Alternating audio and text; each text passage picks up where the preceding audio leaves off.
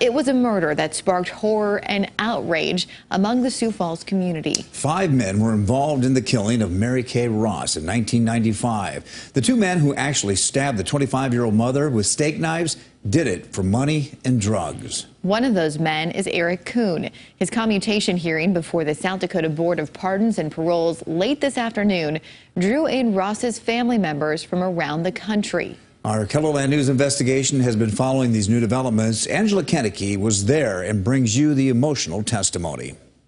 What's unusual about this case is that one of Mary Kay Ross's killers, Eric Poppin, got a hearing before the full parole board at all.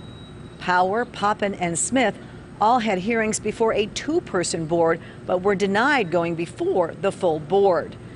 Poppin tried 5 times to get clemency, but was denied. Mr. Kuhn comes before the board today requesting clemency on his 1996 Minnehaha County felony murder in the 1st degree. Eric Kuhn went to prison at the age of 19.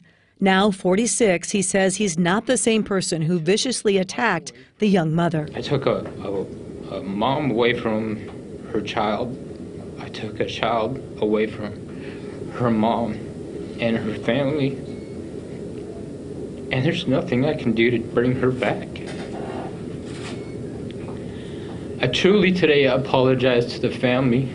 I wish I could turn around and face you. Parole board rules wouldn't allow that, nor will it allow us to show victims without their permission. But you can hear the emotional testimony of Mary Kay Ross's daughter, who is now 29. He deserves to stay here for the rest of his life. My entire life was changed, and she didn't even get to know why. She didn't deserve it. She did not deserve that. Minnehaha County State's Attorney Daniel Hager spoke against a reduction in sentence for Kuhn, citing his 90 violations in prison from theft to assault to escape. Now, this family has gone through a lot, and this hearing has reopened a lot of those wounds. They didn't want to be here.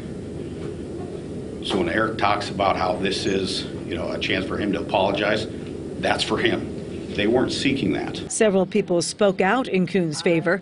Zachary Shaker is out on parole after serving 15 years for burglaries. He's always been that father figure and older brother figure. I do believe if he gets out, he's going to do great.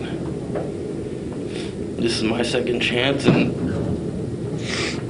I'm doing great, and I owe it all to him for his guidance and for the love and everything that he showed me in here. Mary Kay's sister showed her photo while she spoke against the commutation. Some claim that his accomplishments show he is a changed man. But what might Mary Kay's accomplishments over the last 27 years have been? Mary Kay was the fabric that held our family together. Mary Kay's brother, Shand Ross, agreed to an on-camera interview. Did his apology mean anything to you? Not really.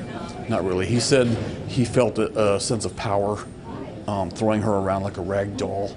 So his apology, that's minuscule to me. It doesn't mean a thing to me. Shand says Kuhn got his second chance by avoiding the death penalty. Board Member Lieberman? Aye. In the end, the board unanimously voted against recommending a reduced sentence for Kuhn to the governor.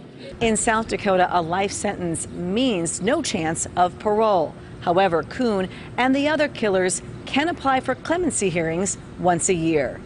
In Sioux Falls, Angela Kennecke, KELOLAND News.